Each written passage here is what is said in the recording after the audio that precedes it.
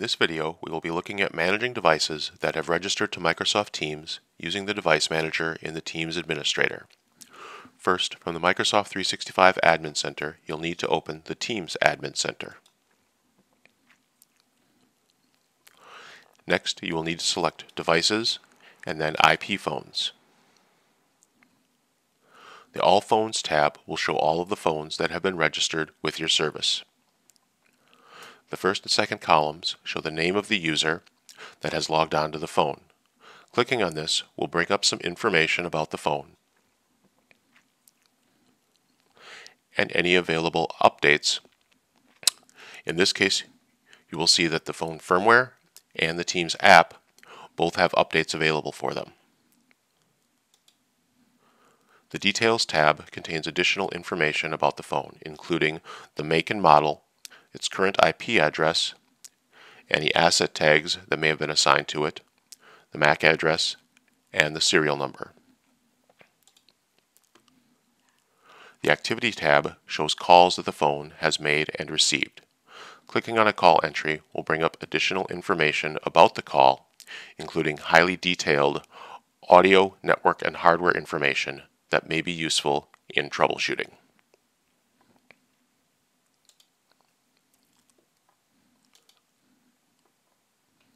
The History tab shows configuration and firmware updates that have been applied to the phone.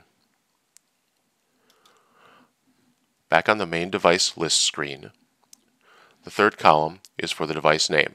This is customizable by selecting the phone and clicking the Edit button. Here you can change the device name,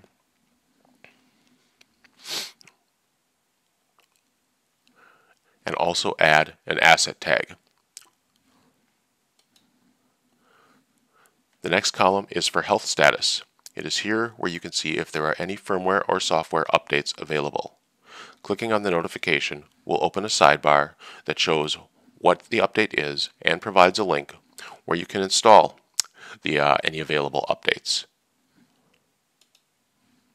Next two columns are for the manufacturer and model of the device. The Action column will display any activity that is either available or is currently being performed on the device. In this case, we have the option to install 2 software updates. Clicking on the Update link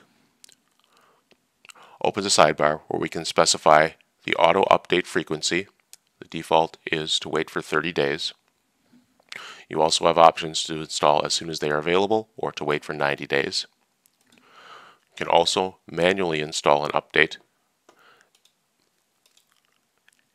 at your own specified scheduled time. IP address column shows the phone's current IP address. The tag column will show any tags that have been assigned to the device. This is an optional way to manage and sort large numbers of devices. The configuration profile shows what, if any, configuration profile has been assigned to the device. Clicking on it will take you directly to the profile where you can view or change its settings.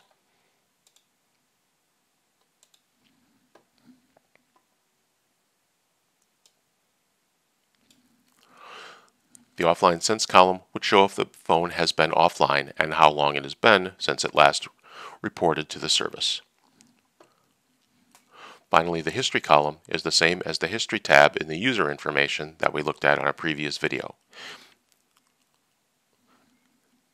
It shows any configuration or firmware updates that have been applied to the device.